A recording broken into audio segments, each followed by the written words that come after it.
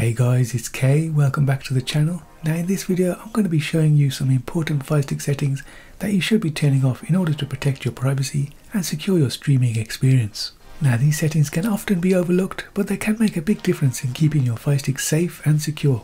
So sit back, relax, and let's dive into your Firestick settings that you need to turn off right now. If you're new to the channel and you want to stay up to date with the latest tech tutorials, reviews and unboxings, I do everything including Firestick, Raspberry Pi and Android TV tips and tricks, so subscribe and hit the notification button.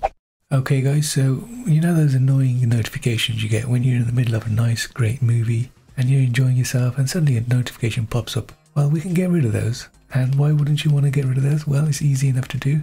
You just go over to your settings, go over to notifications, select it, and then click on the menu button and then settings and do not interrupt. Turn it off or on. Now turn it off. Now if you do want some notifications coming through, you can turn it on and then click on app notifications and then just select the ones you want coming on. So you can turn on, turn it off, turn it off, turn it off, turn it off, or turn it on. Simple as that, guys. Now another setting which is definitely worth updating is found in your preferences. So go down to preferences, select it, and then go down to privacy settings, and of course it's device usage data. Now you can turn this off or leave it on, but I'd prefer to turn it off. And if you turn it off, you'll get this following information. They're saying that we use your data to provide customized marketing offers, so they're basically tracking what you do, and I really don't want that happening, so I'll turn it off. Now the next one below that is collect app usage data. Now what they do here, the App Store collects information on frequency and duration of used downloaded apps. So if I've got some apps which I don't want them knowing that I'm using, I don't want this turned on. So I'm going to turn this off. Now the next one we can turn off is interest-based ads. So again, they're tracking what you're looking at. Now of course when it's turned off, you'll still see adverts, but the apps will not be instructed to use your advertising ID. So they can't build up profiles about you and see what you've been watching or downloading or viewing and then send you ads based on that. Turn that off. And that's it, guys. Okay guys, now this next one is a great setting to turn off. If you browse the internet on your Firestick TV, just head on over to their settings and then scroll down to applications, and then from there select Silk browser, because this is what you're going to be using to browse the internet on your Firestick TV. And then on here scroll down to privacy and settings, and then scroll down to do not track. Now we want to turn this on, so scroll down, select it, turn it on, go back up, and you can see it's turned on now. And another good one to also have turned on is safe browsing. So this one should definitely be turned on. It protects you and your device from dangerous sites. Now one thing that really gets on my nerves is when you're watching a YouTube video and you pause it to go outside, maybe the doorbell rings, and you come back in and it's gone to the screensaver. And then when you press a button to get off the screensaver, you'll find that the YouTube video will go into an advert straight away. Now I'm not sure why it does this, but it does do it. So to stop this from happening, you can turn off the screensaver. And to do this, we go into our settings, go to display and audio, and then scroll down to screensaver. And what you want to do is basically start time, change that to never, and then come back out and you're done. So now when you pause the video, it'll stay paused in YouTube and it won't go into the screensaver and you won't get any adverts.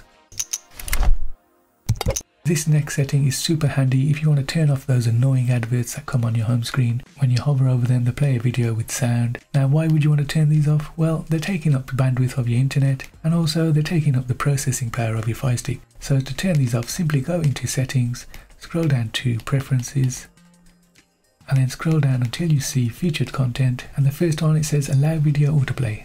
Now when it's off, only still images will appear, so we want that. And the next one, allow audio autoplay. When this is off, the video playback will be silent. Turn that off. You know that annoying sound you get when you're navigating around with your remote on the home screen? Well, you can actually turn that off if you just simply go into settings, go down to display and audio, and then just scroll down to audio. And there you go, audio. You can turn off the navigation sounds, turn them on or off. Pretty simple. Next, let's go into settings and scroll down to preferences, and then scroll down to privacy settings. And from here you can turn on data usage monitoring, and you've got various options here. You can set your video quality, you can change it from good, better and best, which is the best of course. You can also set data alerts, and you'll receive an on-screen alert when your Amazon Firestick TV's data consumption reaches 90% and 100% of the set limit. which is handy if you're on pay per minute data consumption. So if you select set data alert, you can set a data limit in gigabytes for your Amazon Fire Stick.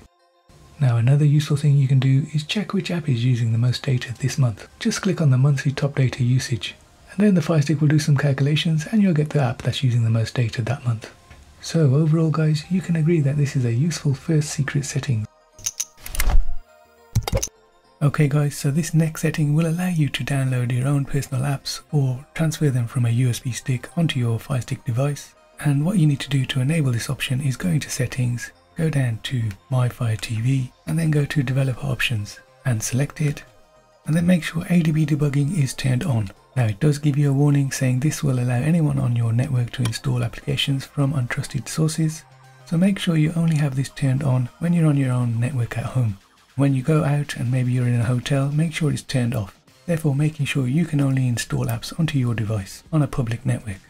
Okay, so scrolling down to apps from unknown sources, we want to select that and turn it on. Now it gives you a little warning saying when you use applications from unknown sources, your Amazon Fire TV Stick and personal data are less secure. But of course we're only going to put on applications that we know is secure, so we can turn it on safely. So we all know that the Amazon Fire TV Stick still only come with only 8 GB of storage. However, only about 4.5 GB is available for you to use for your own apps, because the rest is used by the device's operating system and the numerous system apps that come pre-installed on the device. And therefore, you start running out of internal storage quite quickly if you like to have numerous apps installed at once.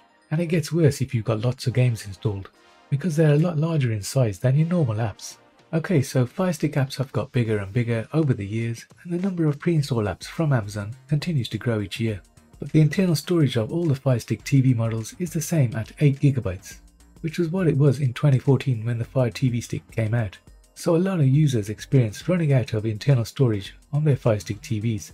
So of course we all need help managing the storage on our Fire Stick TVs. So Amazon has come to the rescue with a solution to help you figure out which of your Fire TV apps is hogging up most of your space. And this solution comes in the form of an option to sort your app list by app size, which makes it a lot easier to know which apps you might want to delete first. So at the top of the Manage Installed Applications list within the Fire TV settings menu, you'd get the list of apps sorted alphabetically. But now you get the option to sort the list by app size. This option automatically places the largest apps at the top of the list.